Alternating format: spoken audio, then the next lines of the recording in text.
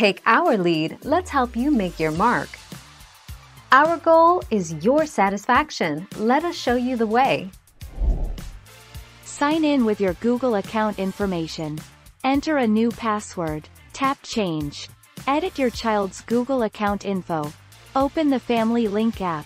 Select your child. On the Settings card, tap Manage Settings. Account Info. In the top right, tap Edit. Make changes to your child's account. In the top right, tap Save.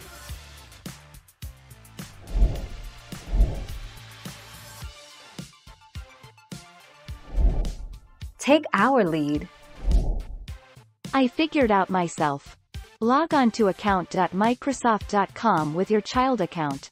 Go to View Account, top right icon menu, and then on the top menu bar click Devices.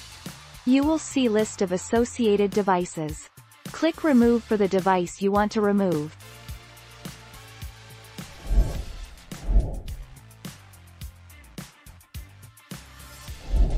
Let's help you make your mark.